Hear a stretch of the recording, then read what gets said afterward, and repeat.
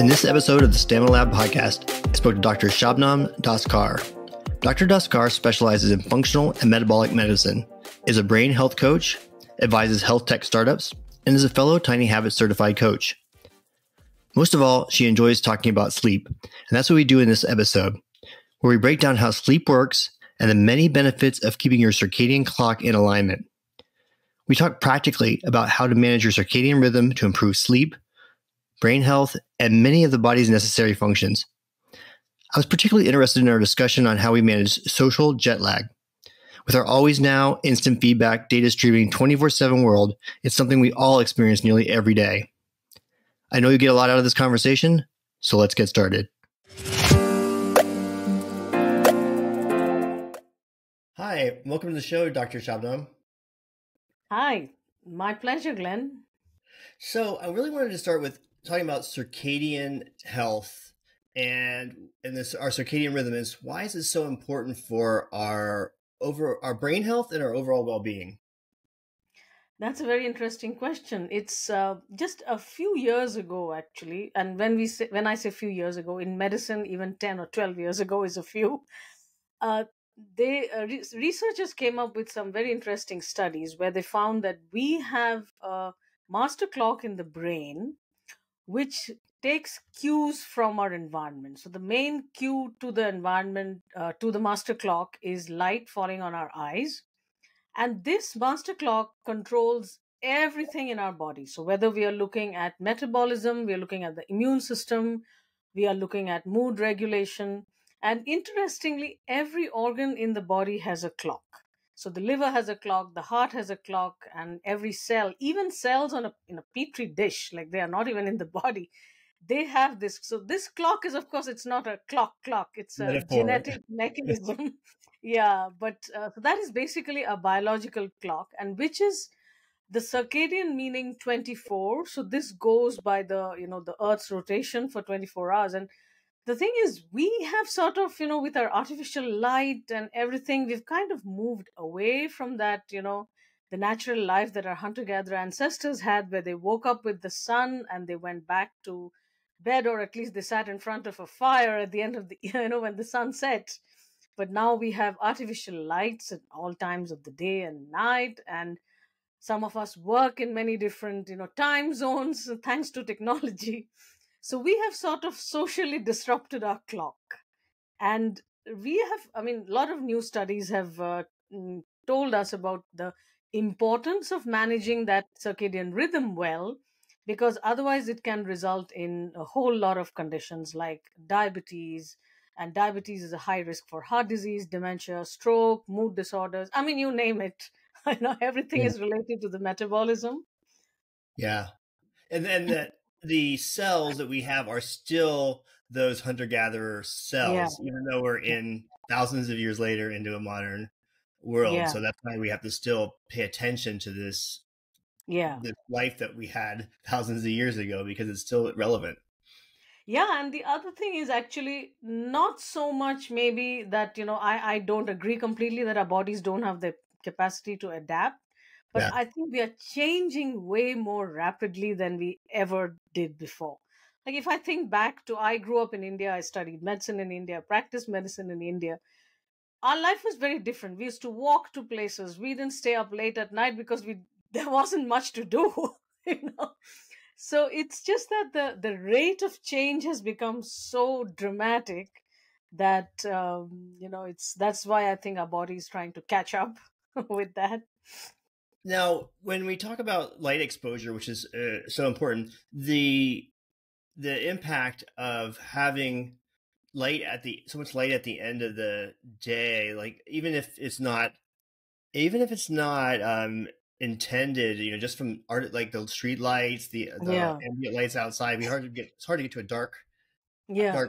quiet place much anymore. This light impacts us how? So again, basically the body's biological clock gets disrupted because it was not used to this artificial light exposure. Now we have these lighted screens, whether it's a TV or a laptop or a phone, and that light, again, studies have shown that backlit devices, if you're reading on them late in the evening, they can disrupt sleep. And once sleep is disrupted, a whole lot of other, cascade, a lot of things cascade down that. So mood gets affected, blood glucose levels get affected, blood pressure gets affected, and all those things are related to our brain health and mood and everything else, and our ability to manage our, our goals, our impulse control. Everything is related to everything else. But really, because it is all related to everything else, to be able to impact, have like, try to look at like key levers that you can have, these habits or behaviors that you can do that has a massive impact on everything, your keystone habit, if you will. And we were both Tiny Habits Yeah. my coaches, so we have some of that Tiny Habits language in there. And when I try to look at for those areas where you can have that main big leverage, that keystone habit, and by managing your circadian rhythm, that feels like it is a really big keystone lever to be able to Yeah. impact everything. Yeah. So the thing is, people have to look at their day. Is it that they are working in multiple time zones because that's the nature of their job? Or is it that they decide that sleep is not a priority and they can keep up late into the night and finish up everything they want to do? So, first of all, is it possible for anyone? I mean, when I say you, I mean anyone in the audience. Is it possible for you to make sure that you go to bed and wake up at the same time every day, regardless of weekdays or weekends? Because weekends and weekdays are like artificial differentiation. Our Right. bodies do not know that. That is number one. So, is it possible for you to do that if you're not working in multiple time zones? Then that is important. And if you are someone who works in multiple time zones, maybe your co-workers work at 1 a.m. and you have to join a meeting at that time, then what are the other things you can do? So the circadian rhythm gets impacted by what are called zeitgebers. So these are basically cues. So light falling on the eyes is one of the primary cues. The next is food intake. What time am I eating something? And that time of food intake. So that's the reason eating very late at night impairs our sleep, because at least 3 to 4 hours time should ideally be there between the time we eat our last food or drink, not water, but things like alcohol and caffeine and stuff like that. Caffeine, of course, you need to finish drinking caffeine if it's coffee much earlier in the day, because caffeine has a much longer half life. So, food is another big cue to the circadian rhythm, and that cue actually works on the pancreas and the liver. And the pancreas has to secrete insulin, which manages your blood glucose levels. So, going back to how to solve this problem, because as tiny habits coaches, we're always looking at what can we impact the most. So, if you have the option of going to bed and waking up at the same time every day, of course, that's the It's the best. best. Yeah. And if you don't have the option, then are you someone who's eating late at night because you get the munchies? Or is it that, you're hungry? So if you're hungry and you end up eating late at night because you're staying up for a meeting, then you need to go upstream and see, what are you eating at the last meal? Have you got enough protein? Have you got enough fat at that last meal? Because protein and fat are more satiating than carbohydrates. But Mhm. most of the time, when people are eating late at night, and again, there are lots of studies which have shown that they are not eating or drinking, you know, healthy food, or I would say things that they really wanted to eat. It's stuff like chips or something processed or ice cream or Yeah. so. Then, Glenn, it goes back to our tiny habits method of, if that is a challenge for you, how can you change that? Can you change the environment and not have that stuff at home? you know? Right. Or even reduce. Yeah. I mean, there is no one right way. And it's like back in the days before I studied a lot of this stuff and before I got trained as a tiny habits coach, I'd tell patients, oh, you can't stay awake so late at night. Yeah. That's the fellow's job. What is he going to do about it? Yeah. It's the should. It's like there's so much that you should do. There's so much advice that Yeah. you should do this, you should do this, you should do this, and it's almost becomes to the point where it's an overwhelm. Yeah. And you say, I just can't. I just don't even want to do anything about it because it's just too much. Yeah. And so finding something that you can do Yeah. that will help you with your circadian rhythm is better than nothing. Nothing. Yeah. Yeah. And So Another Uh, important thing is, you mentioned about artificial light all over. So simple tricks like, using a sleep mask, because I'm in Alberta. Summers here are like 15 hours of daylight, and however much your curtains are like darkened and this and that, still some bit of light does enter. So I found, and I realized that fairly late. I thought, why didn't I think of this simple trick earlier? Like yeah, particularly while traveling, you can't always control, the light in, so just having a sleep mask, I think that makes a huge difference to sleep quality. And of course a properly fitting one, not one of those airlines ones that kind of slide right. away. Yeah, and so you try to create your environment to Yeah, mimic your circadian really, yeah, rhythm the that you need. darkness. Yeah, the darkness, which is really useful if you're traveling across time Yeah, zones to be able to, yeah. even Oh, if it's absolutely. if it's supposed to be dark outside, but you need to be on the right time zone, keeping the Yeah, light on, using the light as a on as well as like trying to yeah. dark. Yeah. Then there are some of these apps, I'm sure you've heard of them. There's one called f.lux. You Yep. can add it to your laptop so that, you can decide what time it should dim it down. So that, because, it's very easy to say you shouldn't be on your laptop late at night, but then you can't help it if you have a deadline the next day. I Yeah. mean, what are you going to do? Your strategies have to work to your life, not the other way around. Right. Right. Yeah. And I use I use I use blue light glasses for Hmm. myself at Yeah. night. I've had some that look mine look fairly fashionable. that are, Not the yellow that ones. someone can really look not great, and so Yeah. if it doesn't work, if it doesn't work in your environment, then it doesn't work. It No, it doesn't. doesn't work. Exactly. Yeah, I have never tried those yellow ones. I don't like it them. might have a slight tint of blue on there. Okay. And do you And find they help you?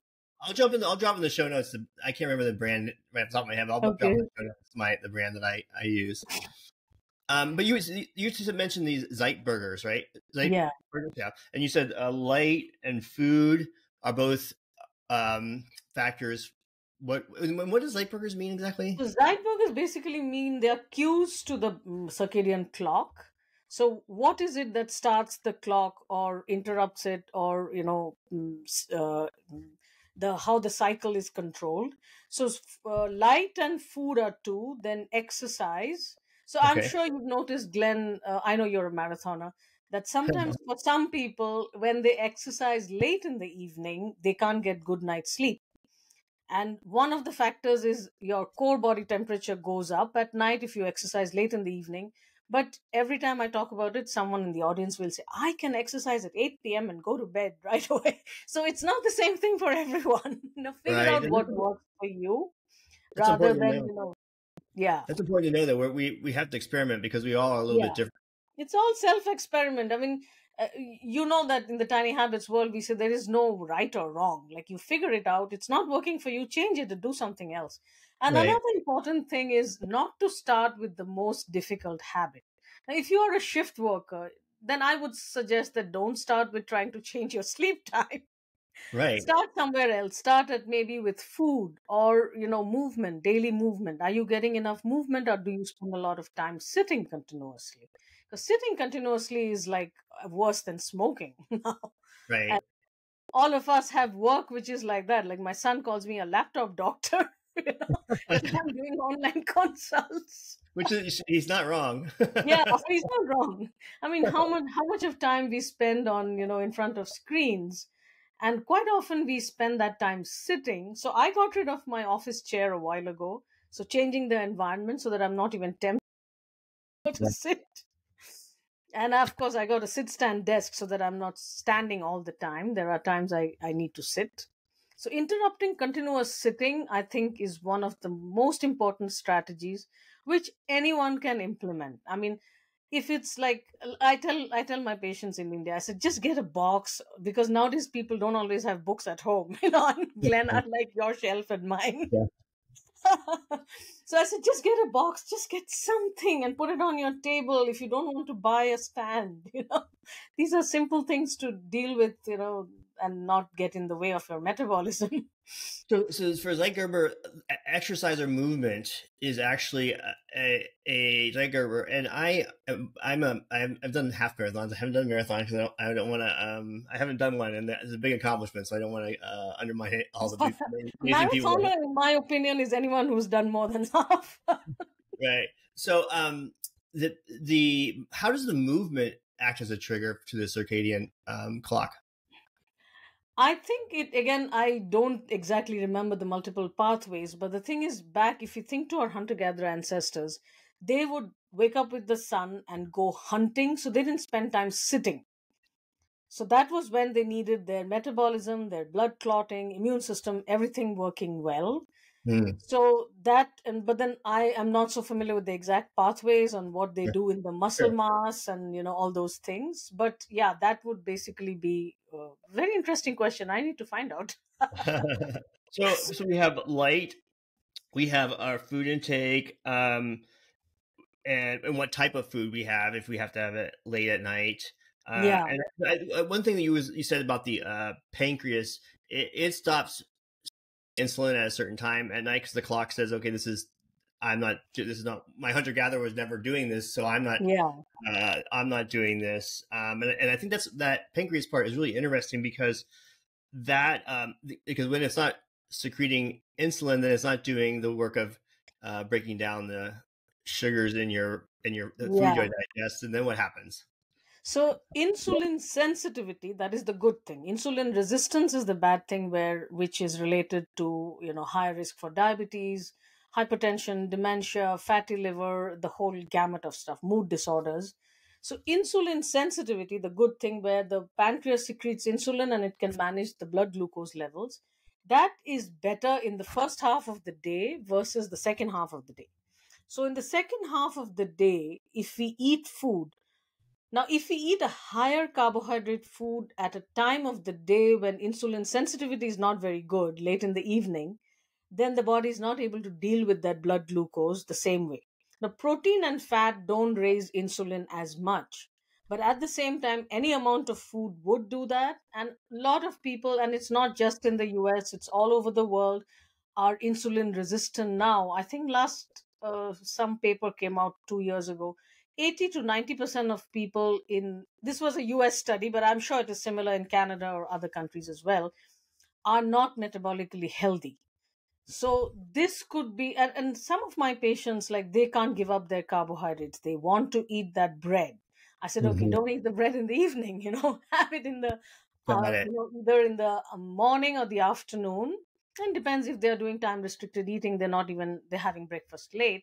But I said, okay, if you can't give up eating late in the night, you've gone out with friends, then don't eat the carbs, don't eat the bread. Say no to the bread before the waiter brings it in, and say, no, I'm not going to have the bread. Just take it away and start your meal with a high quality protein, depending on what your favorite protein is, and good quality fat. Then I won't say that is ideal, but we have to live a life. We can't say that, oh, I'm not going to disrupt my circadian rhythm late in the evening, so I'm not going out with my friends.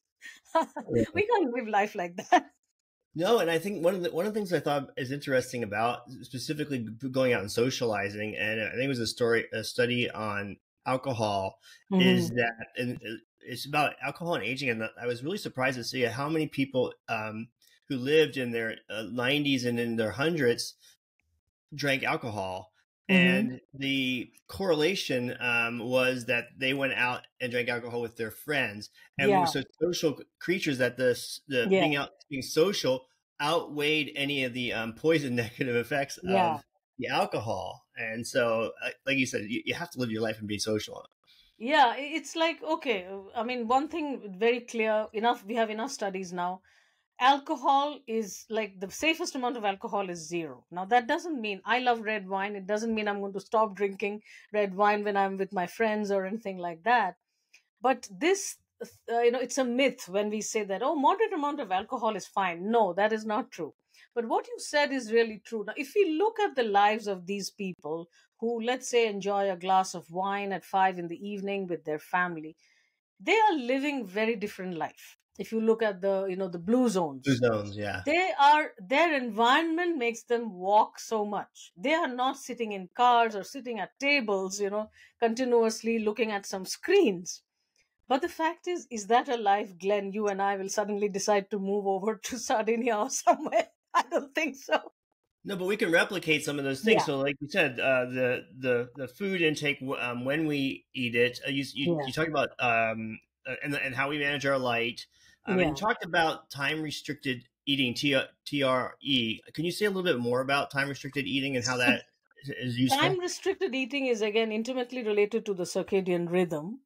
So, multiple studies, and I don't remember how many, but we have enough studies now to tell us that eating in restricted intervals of time versus eating throughout the day and night has a very different impact on brain function, mood, metabolism, weight gain, you name it, all the beneficial effects. Now, a lot of people will say, we don't eat throughout the day and night. So, they did a study where they used an app to track, food and drinks. And as Dr. Sachin Panda, who's a researcher in circadian rhythm, he says, our mouths are open as long as our eyes are open. So, what his study found is people were eating for 15 hours in a day. You know, the other problem is, Glenn, food is so easily available now. It's like Yeah. 2 clicks on an app and we get something. Earlier, when I was a kid, I remember we didn't have ready made food like that just available. Someone had to cook, cut, chop, all of that. So easy availability on one hand is convenient, but at the same time, it's also kind of getting in the way for us. So, using time restricted eating, so the minimum that studies have shown is a 12 hours of overnight fast. But if people have like diabetes or they for weight loss and they have problems of insulin resistance, fatty liver, a lot of people need longer fasts, but longer fast is not something I would recommend without any supervision, because some people are on multiple medications, they have to be adjusted and lots of things. But again, whenever anyone says, oh, I don't know, I don't think I can ever do that, I said just start a 12-12 is what we call it. So 12 hours is the eating window and 12 hours is the fasting window. So in the fasting window, you can drink water, non-caffeinated tea, bone broth, and stuff like that. So, first and foremost, what is the goal for which you want to use time restricted eating? If it is general health, 12 to 14 hours of overnight fasting is good enough for most people. 12 to But 14 for hours. others, yeah, for others, they may need 16 to 18 hours. Some people may need 24 hours once a week to 24 hours thrice a week. Particularly people who have diabetes or on multiple medications, they need to lose weight, all those things. Then some people also like to do it for, what is called autophagy. So basically our cellular housekeeping. Again, we don't have like a simple blood test which will tell us autophagy is happening. So again, we don't know. Some people need longer fasts for autophagy. So a lot of people do a longer fast once a year or once every 6 months or so. So there are many different ways of using it, but most people feel the best that the brain works the best when they are not eating or drinking all the time. So So, Glenn, do you use TRE? yeah, I do. So it's Dr. Sachin Panda's books, The Circadian Code, I Yeah, read, and that really jump started my interest in the circadian rhythms and yeah, how it impacts everything throughout your day. And so I'm glad you mentioned his work. The fast, when I talk about wanting people doing fast, they say, well, it seems difficult, or I don't want to do that. I'm like, well, you already are doing it. You yeah. You fall already are doing it. Overnight fast is like, You're already you sleeping, so you're not eating then. So, just how do you extend it an hour or two in the evening, or maybe an hour or two in the morning, and yeah, then you're already at 12 hours pretty easily. yeah. But Um, ideally, it's important to actually track because it's very easy to go out of the eating window. yeah, and I think that's important for everything we talk about here, because we talk about we're all different. We need to experiment, but you have to have some way to measure the Yeah, experiment. yeah, So I think tracking these tools like the wearables. I'm wearing the Aura Ring yeah, here, and I have the Apple Watch, and these tools are great. The main thing they do is bring awareness to what yeah, you're doing, yeah, and then allow you to potentially do an experiment. Yeah. And so, yeah, I'm glad you said noted that, because if you are tracking that 12 hours, you can see really easy, oh, I did 12 hours, and that Yeah. becomes much easier. Now, Yeah, and go ahead. you get a lot of insight from just tracking. I remember a patient said, "Oh, I'm doing 14 hours of TRE and I'm not seeing any change, nothing." I said, "Just send your tracking information." She got the shock. She said, "It's not 14 hours. It's not even 12 hours." You know? So I don't have to try to convince somebody. The data talks to them. Yeah, and you can see it improves your sleep, then like Yeah, and resets your master clock for your circadian yeah. health, which then, like you said, has all the downstream effects for everything from your metabolism to your brain health and cardiovascular health. And the brain health part of it, what does the time restricted eating do for your brain health? So time restricted now what is good for the heart is good for the brain. And when I look at brain health, I look at three foundations. So number 1 is optimal blood glucose levels, number 2 is optimal blood pressure levels, and number 3 is low levels of chronic inflammation. And all these three things are impacted by the circadian clock and TRE. So eating in shortened intervals of time have reduced inflammation, it has reduced blood glucose levels, and it has also reduced blood pressure levels. And some of those effects are independent of the weight loss. Some people lose weight, and weight loss is, of course, one of the best ways to reduce blood glucose and blood pressure. But maintaining weight loss, as you know, Glenn, it's not an easy thing. It's very hard to maintain weight loss. We can lose weight on any, like a cabbage soup diet or something, but maintaining that weight loss is the biggest challenge. So yeah, TRE can help in so many different ways. So so we have the light for a for sort of Zeitgeber. We have the light. We have the food intake TRE. We have exercises. Is there another one? So the seasonal change is also another factor, and Mhm. studies have shown that our blood pressure can change depending on the season. So summer and winter, and again, a lot of things have become so difficult now to because, for example, I'm originally from India, so a tropical country, there is no change of seasons. We have same length of day and night throughout the entire year. Versus now, I'm in Alberta in Canada, where winter days are really short, so that affects mood in a very big way, and summers are like 14, 15 hours of daylight. So all those changes, how we adapt to that change of moving from a tropical country to somewhere so further north, that also has a huge impact. So there's so many different ways. Maybe some of us were our ancestors were not used to this kind of traveling from one place to another, and that changed our circadian rhythm in many ways. The uh, first thing, though, is light, and I think that's one of the things I really want to dial down or dive into a little bit more is the light, and it's not just light evening light. It's No. light in the morning too, and Yeah. this one was fascinating. This is a fascinating most fascinating thing I think, and I like to talk about around sleep and setting your circadian clock, is that getting a good night's sleep and having your aligned circadian clock, it starts first thing in the morning. Yes, it starts first thing in the morning, or you could even say it starts the previous day. So, getting daylight exposure on the eyes, and ideally it should be outside. Now, the thing is, it doesn't work for everyone. Like, I may not have the option of going out into the sun when it's like minus 20 here. Yeah. And get daylight exposure. But how I look at it is getting daylight exposure at any time of the day is important. And I've seen it, I've noticed the difference in my sleep. So I make it a point to get some kind of daylight exposure, walk outside, even if it's for just 5 or 10 minutes. So that is important. Now, a lot of people think daylight exposure is vitamin D. No, very unlikely you're going to get enough vitamin D from just exposing your face. So circadian rhythm and daylight exposure is very important. Some people say as little as 2 minutes of daylight exposure. Some people say half an hour.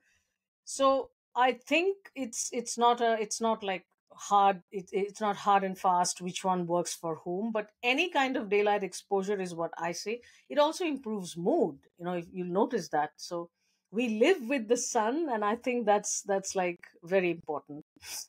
Yeah, I had to. I was really busy this morning getting ready so we could record today and getting some other things done. And it's super nice out here. I'm in San Francisco, and I was like, okay, I just need to go out for a quick run. It's going to be Yeah, short. It's not my half marathon yeah, time or pace, but I needed to go. It was just and I labeled it in Strava my mental health run because I just needed to yeah, get out, get some yeah, light, and it's so impactful yeah. to be able to do so. And these are, I would think, these are simpler strategies than using something much more difficult. For, I mean, yes, it's not that simpler strategies are going to help everyone, but I think these are things we can do ourselves easily, and just you have to figure out where it fits into our day, and how we can get do that more. And the other thing you mentioned about movement, so something in the tiny habits world we talk about, movement micro breaks.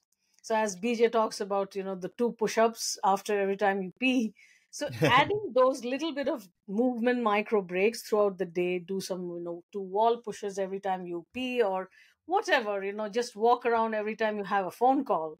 And things like, walking or moving after a meal and not sitting down, that has a huge impact on blood glucose levels as well. So those are Yeah, simpler things to do than, adding another medication. And of course, there's a place for medication, sure. but these are simpler things to do rather than, oh, I don't know what is going on.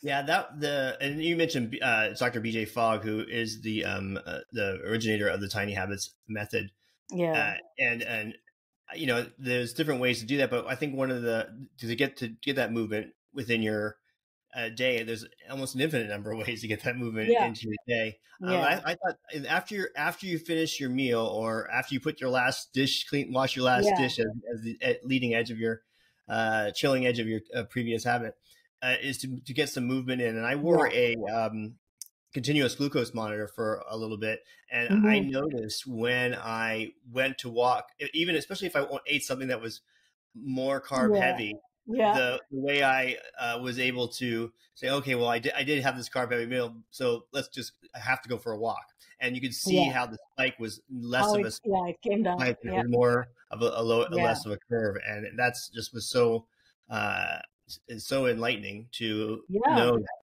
So the CGM is actually behavior changing. So Glenn, will you tell us a little bit more? Because not everyone may be familiar with the CGM. Yeah, so it's a continuous glucose monitor, and it works by I use it from a company called Levels, Hmm. and it's just you pop it onto your skin. It pierces a little bit into your Yeah, skin, it's really tiny, like an eyelash. but barely. You don't even feel it. No, you don't It feel pop it. in. You don't feel No. pop in, and it connects to an app on your phone, and you can see how when you what you eat and how you get a spike in your glucose, and we want to obviously have a limited number of spikes and more Yeah. of a smooth, correct, to have it more smooth Yeah. for Yeah, you're right. Yeah. your metabolic health.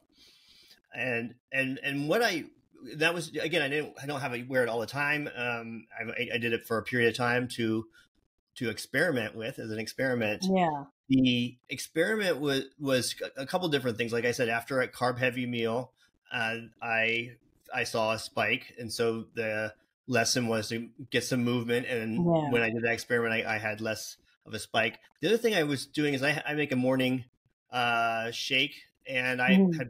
I was putting different things into that, and I was able to then look at an experiment like what was going in there that was causing spikes. So like a full banana Yeah. for me caused Yeah. a glucose spike, whereas Yeah. the half the banana was less. Yeah. Yeah. A banana is like 6 teaspoonfuls of sugar. So, yeah. And in a smoothie, it's like a mush. So it's even more easily, assimilated.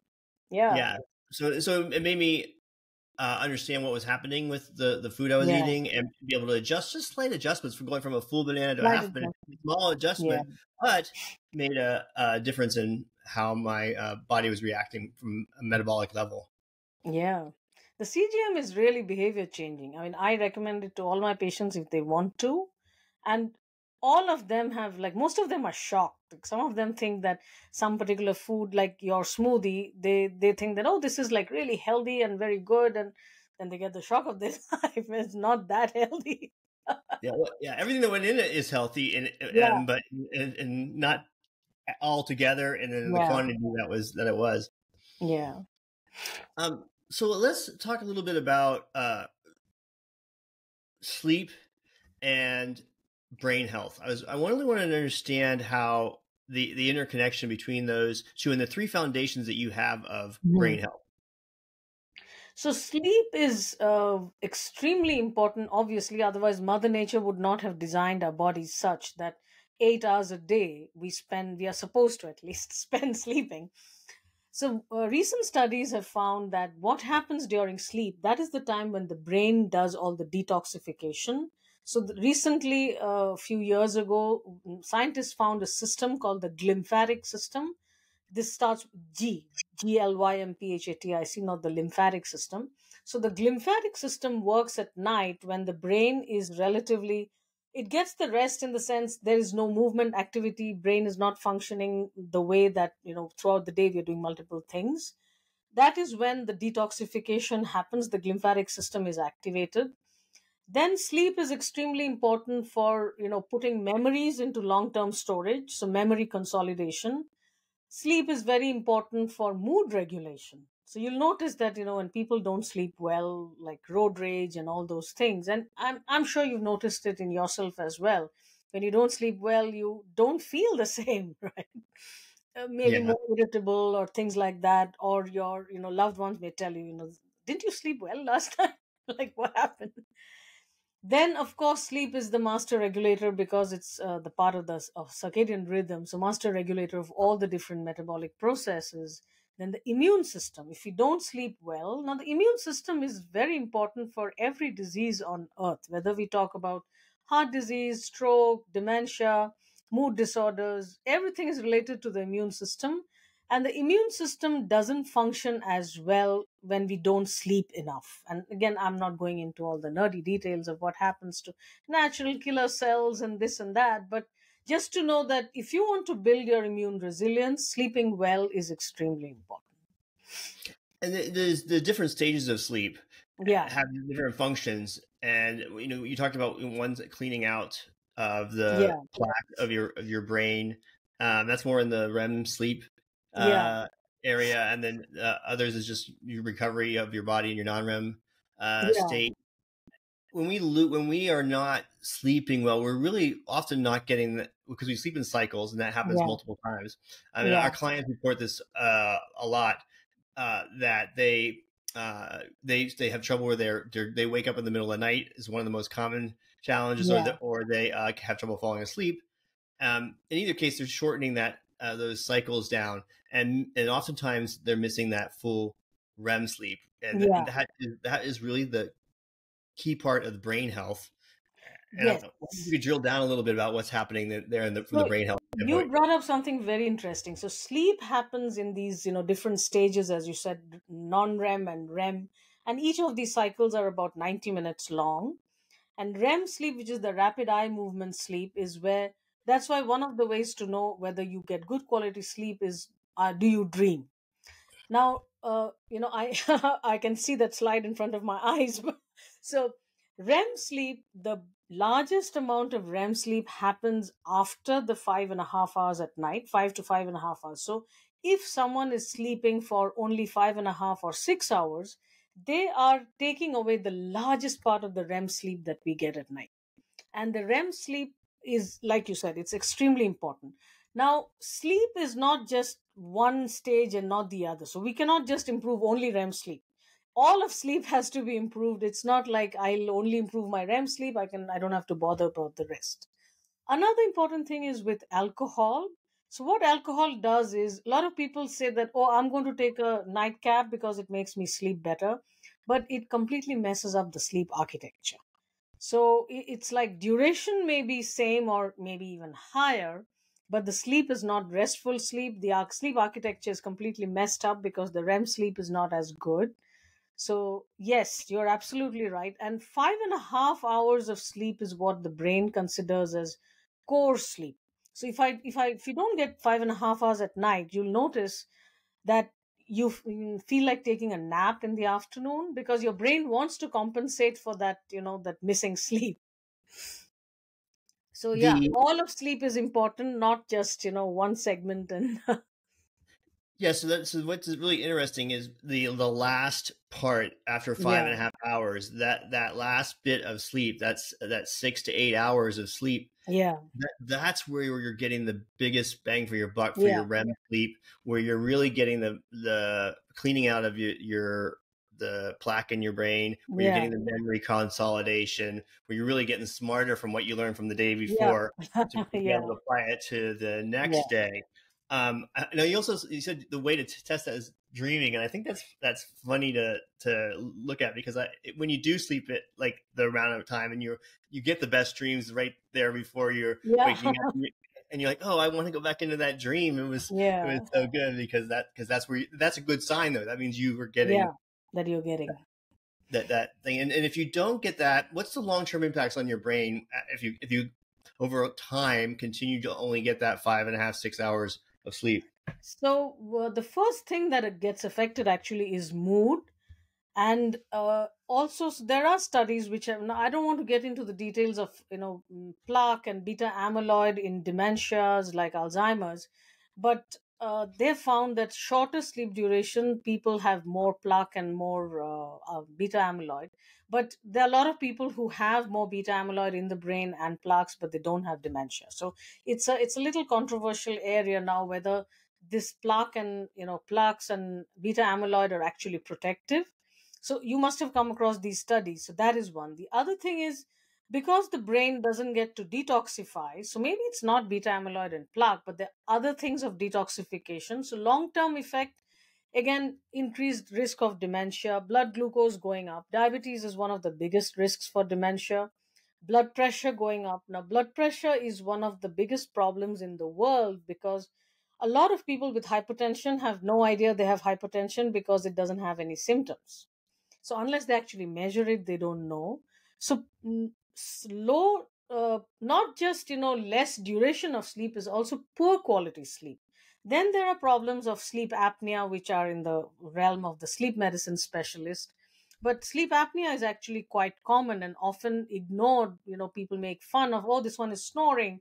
And then, sometimes you find that the person is not breathing when they are sleeping at night. So then that needs to be tested by a sleep medicine doctor. So, obstructive sleep apnea is a huge problem, higher risk for heart disease, stroke, dementia, everything. But even those who don't have obstructive sleep apnea, shorter sleep duration and poor quality sleep both will impact all the three foundations of brain health. And another thing a lot of people don't talk about is longer sleep duration. So, if someone habitually sleeps for 9 to 11 hours every night, it's not just catching up on missed sleep and throughout the week, just habitually sleeps that long, those are red flags for conditions like depression or even dementias. So that is not talked about a lot, about longer sleep duration. It's like, oh, this person is just lazy, he just keeps sleeping. No, that could be a red flag for something else. So you mentioned in those in mood, also decision making Yeah, is impaired, and you mentioned blood glucose yeah, is affected. This is connected to why you crave sugar if yeah, you are not getting a not good sleep, getting good right? sleep. Yeah, Yeah. So if you want to reduce your sugar intake, yeah, great way is to get get good enough sleep. sleep. Get enough sleep. I wouldn't say Yeah, good. I don't want to say good, because any sleep is good sleep. yeah, Um, but improving your sleep and optimizing your sleep, especially if you want to make better decisions, uh, yeah, be more productive. Just in general, it's some people have.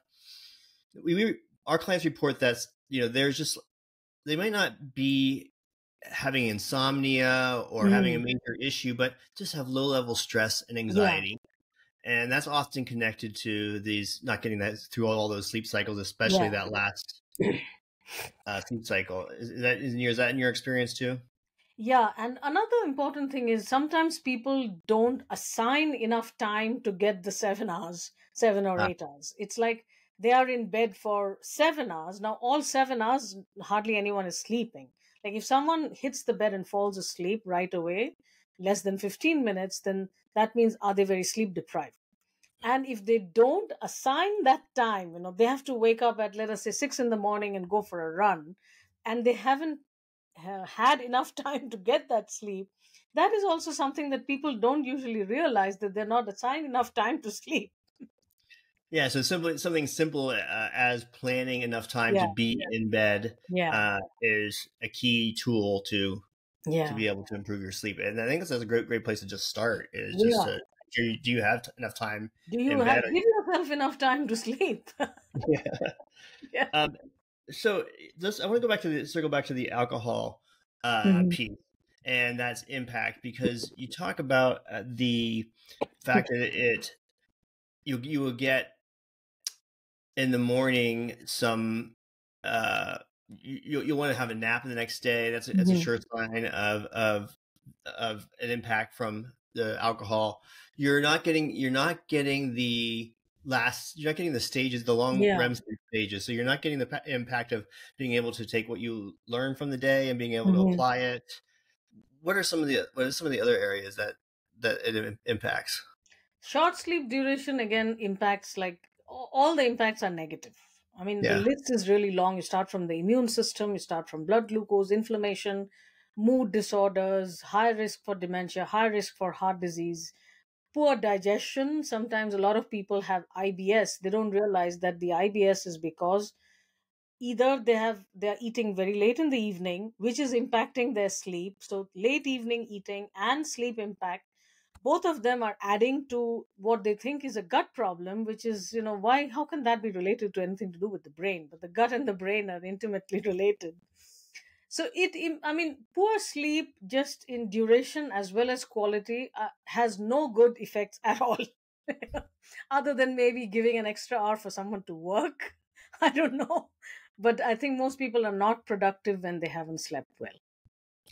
So if you wanted to have alcohol, it's best to have it several Best hours to before. have it earlier in the evening, but again, like I said, it has to match with your life. The other thing is, if someone is drinking late in the evening, most important is to have some protein before just the alcohol and not a whole lot of carbohydrates, because alcohol cannot be stored in the body. So alcohol has to be processed right away. And if along with the alcohol people have a lot of carbohydrates, then what happens is the body decides, I have to process the alcohol right away because it's a poison. I can't store it. Then I'll look after the carbohydrates later. So by that Mm. time, blood glucose levels have already gone up. Right, right. Uh, so let's talk one more thing. One other topics I want to talk about before we're done here is around. So we talk about shift workers, Yeah, and the World Health Organization has said shift working is a carcinogen, so yeah, it's leads to all cause mortality, yeah. and but some people have to do Have to shift do it. work. Yeah, Yeah, so hopefully they don't have to do it for too long in their lives, and they can take, like you said, some of them yeah. other things that they could do around exercise and how they manage light and eating to help with that. But the people that are not shift workers, they don't traditionally think of themselves as shift workers. The one thing I really took from Dr. Panda's book was that we're all pretty much shift workers in some Yep. way because of the way we work now in a 24/7 always now global world, Yeah, that whether we're working with, like you said, colleagues at different time zones or just digitally online with TikTok or WhatsApp or yeah. something, or Instagram, something later. Um, what what would you tell people to understand better how they can impact their shift working, even though So they might not think about it? Yeah. yeah, so one is of course the shift worker, and you've already said what they could do if they can change their jobs.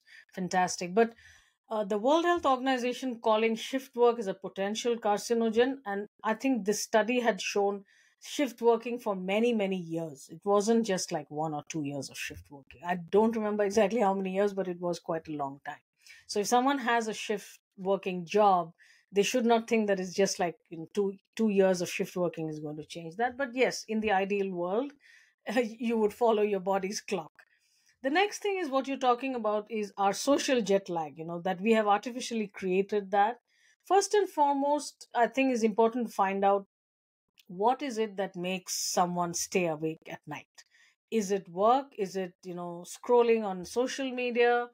Is it some work related things? If it is scrolling on social media, is it possible that you could have, you have more than one phone? You have two phones. One phone is your regular phone, and the other phone is the one for emergencies, so that anyone, your family or anyone, needs to get hold of you after a certain time. That number is there with only a few people, and you switch off your other phone and keep it somewhere where you don't see it, because I'm sure, Glenn, you've noticed it. If the phone is right next to us, it's very hard not to pick it up. Yeah. And once we pick it up, even I've noticed that with myself, even if I don't have any notifications turned on, so even if I don't see those red little this and that, I will still go and click on, whether it's WhatsApp or email or something. So the best is not to have the phone anywhere nearby. If that is a problem, that is not a problem for everyone. And the other thing is not to have the phone right next to our head, so that first thing in the morning we wake up and pick up the phone. And And that's why that. yeah, sorry. Sorry. I was gonna say, why in the morning is that you don't want to have that phone first thing?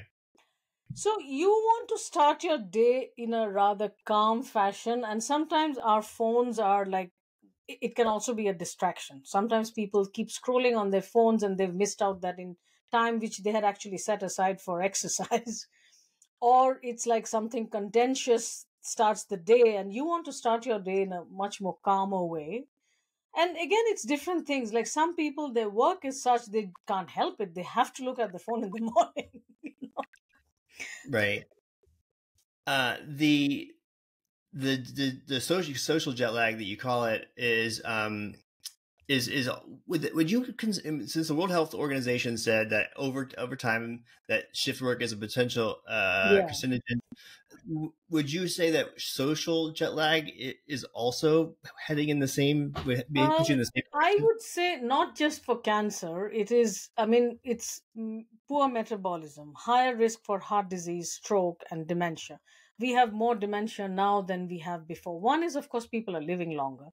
But overall, the metabolic health of even younger people is not as good as it was, let us say, 50 years ago.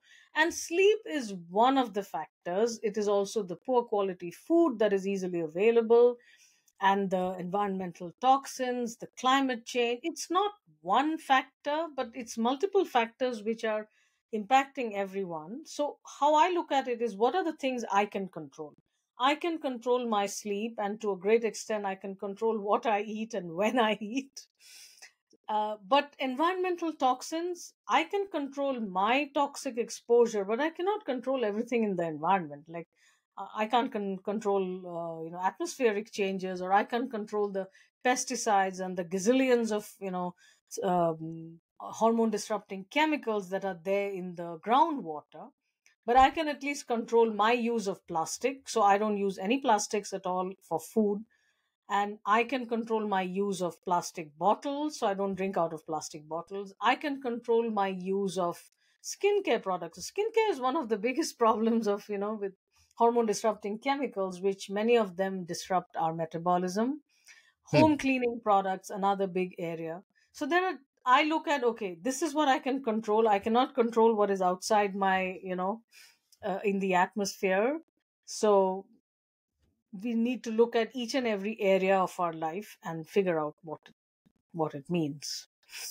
So, if you're a professional and you're just starting out on your journey for circadian health and brain health, associated brain health, what advice would you have for someone who's just getting started? First of all, like I said, can you go to bed and wake up at the same time every day, regardless of weekend or weekdays? And the next is, find out, is it your food? What are you eating? Are you eating enough protein? A lot of people don't eat enough protein, and particularly a lot of people who are working out, their protein requirement is more. So if we don't get enough protein, what happens is our muscles are not built, and proteins are made up of amino acids, and some amino acids are considered to be essential amino acids, meaning our body doesn't have the ability to make them. So, getting enough protein, getting good quality fat will automatically sort of reduce our carbohydrate intake if we start a meal with protein first, Then you'll find that, I'm sure you've seen it. If you start off with a steak or something like that, you can't eat a lot, right? After that, you finish one steak, and it isn't much, you don't have the desire for something more.